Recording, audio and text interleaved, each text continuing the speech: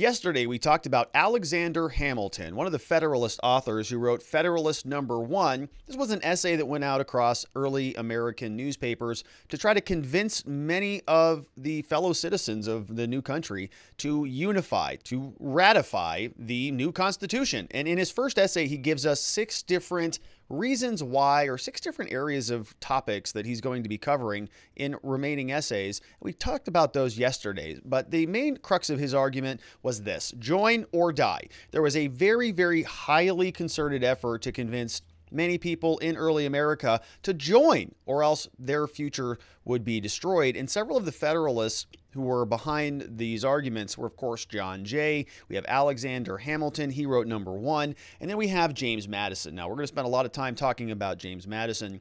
Many people consider him to be sort of the father of the Constitution. But over on the Anti-Federalist side, there were people who were opposing their arguments. And so there was this grand debate taking place. Every time one of the Federalists would come up with an argument, the Anti-Federalists would come up with an argument. And so these were people like George Mason. We have Patrick Henry, and we have Samuel Adams. Now, because these people were a little bit less in favor of organization and centralization, a lot of their documents are a little bit less organized, and so they're kind of scattered, and a lot of data is actually lost to history. We don't know who exactly some of the authors are, specifically which one of these founding fathers actually drafted it.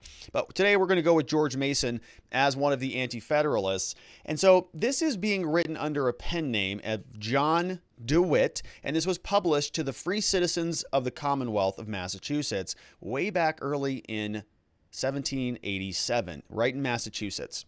And so DeWitt writes, "Whoever attentively examines the history of America and compares it with that of other will find its commencement, its growth, and its present situation without a precedent." What's happening here in America is pretty amazing, he says.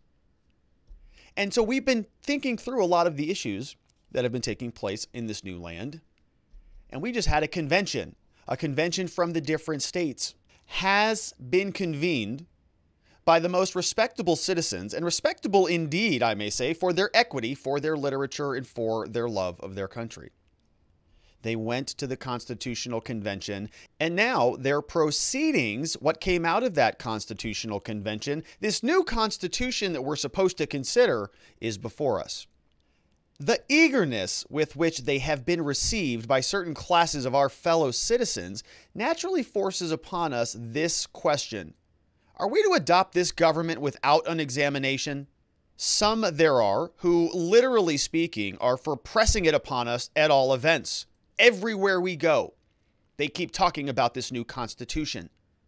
The name of the man who but lisps a sentiment in objection to this, somebody who just slightly disagrees, is to be handed to the printer. The printer is going to publish his name, make it public, and by the public, he is going to be executed. Anybody who speaks out is led to the chopping block. He says they are themselves stabbing its reputation. For my part, personally, I am a stranger to the necessity for all this haste. What's the hurry? Why are we rushing through this?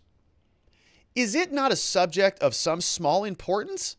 Certainly it is. Are not your lives, your liberties, and properties intimately involved in it? Certainly they are. Is it a government for a moment, a day, or a year? By no means, but for ages. Altered it may be, but it is easier to correct before it is adopted. We should get it right now, not later. Is it for a family, a state, or a small number of people? It is for a number no less respectable than 3 millions. It's for a gigantic population. And we should slow down, is what DeWitt is saying. He says there are many people out there, we're told by some, that upon the adopting of this new government, we are to become everything in a moment. Our foreign and domestic debts will be as a feather. Our ports will be crowded with the ships of all the world, soliciting our commerce and our produce. Our manufactures will increase and multiply, and in short, if we stand still, our country notwithstanding, will be like the blessed Canaan, a land flowing with milk and honey. Let us not deceive ourselves. The only excellency of any government is in exact proportion to the administration of it.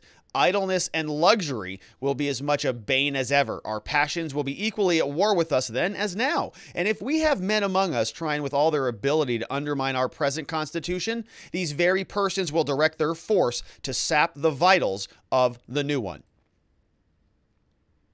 He says it is the duty of everyone in this commonwealth to communicate his sentiments to his neighbor, divested of passion and equally so of prejudices.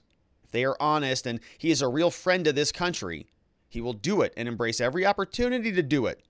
If thoroughly looked into before it is adopted, the people will be more apt to approve of it in practice, and every man is a traitor to himself and his posterity who shall ratify it with his signature without first endeavoring to understand it. The people who read it and sign it, we can rely on. The people who sign it without reading it are traitors. We are but yet in its infancy, and we had better proceed slow than too fast. It is much easier to dispense powers than to recall them. The present generation will not be drawn into any system. They are too enlightened. They have not forfeited their right to a share in government, and they ought to enjoy it. Don't give up your liberties. Once we dispense powers, once we give the bureaucrats leverage, we can never recall them. He says, listen, everybody, upon the whole, my fellow countrymen, I am as much a federal man as any person. In a federal union lies our political salvation, to preserve that union and to make it respectable to foreign optics. The national government ought to be armed with all necessary powers, but the subject I conceive of infinite delicacy and requires both ability and reflection.